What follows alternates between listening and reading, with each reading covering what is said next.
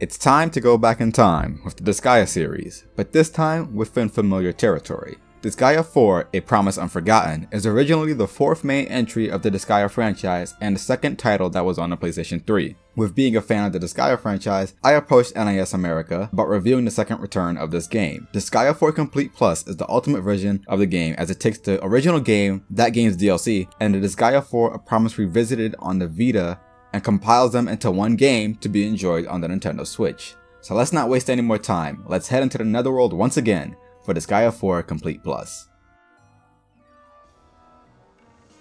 There once was a powerful vampire tyrant that traveled across the human world and sucked the blood of those that feared him. However, after a promise that resulted in the loss of his fearsome power, he changed his path and became a printing instructor. The smart but silly printing instructor Valvatores and his right-hand steward werewolf, Fenric, work hard to keep their printies in line.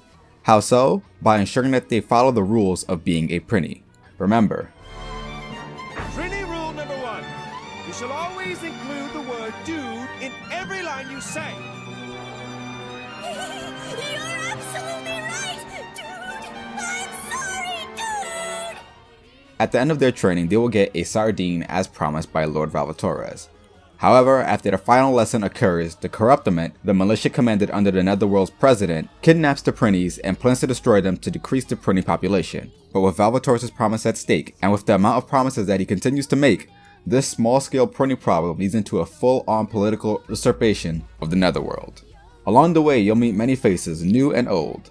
Fuka Kazamatsuri, a middle schooler that failed to fully become a printy after death and thinks that this entire adventure is all a dream. Desko, a monster that wishes to become a supreme final boss. Def Imizo, the son of the president and a rascal as seen by Valzi. And then there's Axel from Disgaea 2, who is now acting as a prison warden in Hades. There are lots of characters, playable and non-playable, that you'll encounter each chapter that will not only make the journey more intense in scale, but flavorful in comedy. It is absolutely unacceptable for you to deal lethal damage on your first turn! It completely ruins the balance of the game. I cannot approve of someone like you being the final boss. In fact, no one would approve of such a lousy game if it had that! As expected of my lord. That must be the most biased opinion I've ever heard. With the DLC not being available right from the start, like in Disgaea 5 Complete, and with the extra story content from A Promise Revisited being towards the later part of the game, I didn't get to fully experience the complete plus aspect of the game. However, the amount of story I did experience was what I remember from the original version and is truly just as entertaining as it was then. Some jokes from the past now hit a bit harder than before, thus making the game a lot funnier, but there are also some downsides that I've realized in terms of the characters.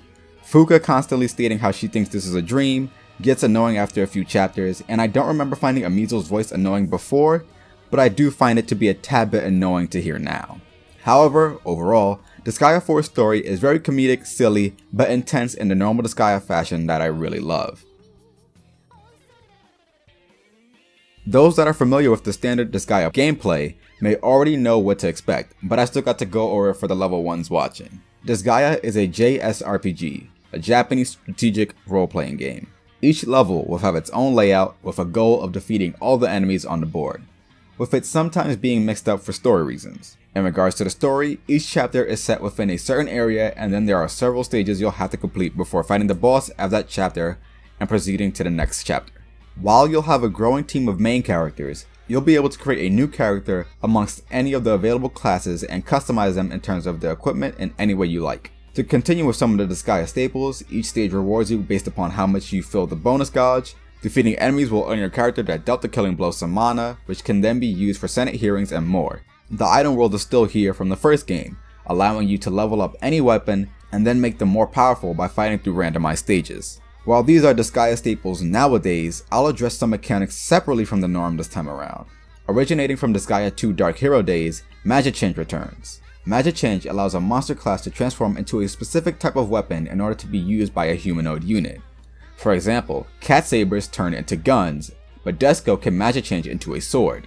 Magic Change is also expanded for Disgaea 4 specifically through fusion. If two monsters of the same class fuse, they become an even bigger monster. In addition, a Mega Monster can also Magic Change to become a Mega Weapon. Abilities from Disgaea 3 are back. These are abilities that you can learn at the Ability Shop, by spending mana. While each unique character has a special ability unique to them, you can customize what abilities you have equipped to prevent a character from taking less damage from fire elemental attacks and things of that sort. Ability shops are also the place to power up your skills outside of just leveling them up from constantly using them.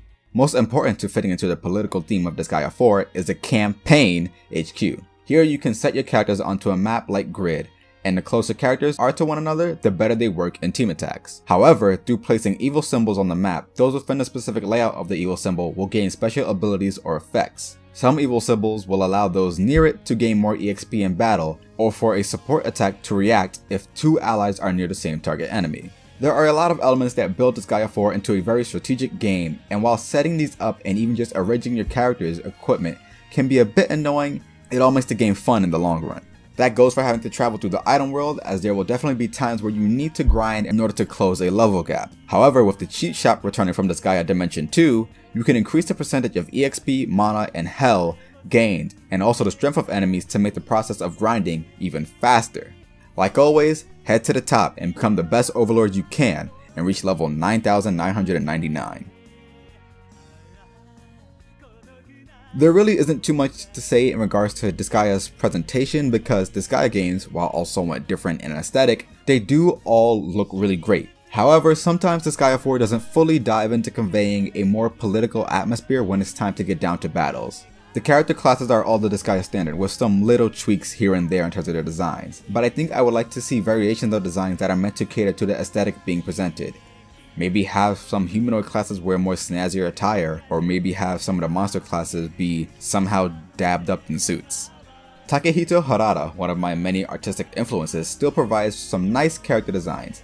While he always does a great job with the main crew designs, not so much with Killia, I really like the designs of the new Professor class and Android class. The HD quality sprites are still great, as they were first introduced in Disgaea 4 on the PS3, but I wish I had the option to choose the SD style of sprites as in the original version of Disgaea 4.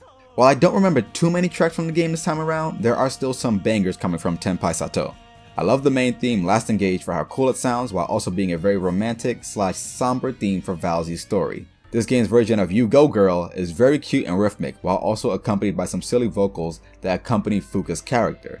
The best track overall is definitely Sparkling. It is very soothing and melancholic with his violins, but the guitar really turns it into a very powerful and encouraging theme.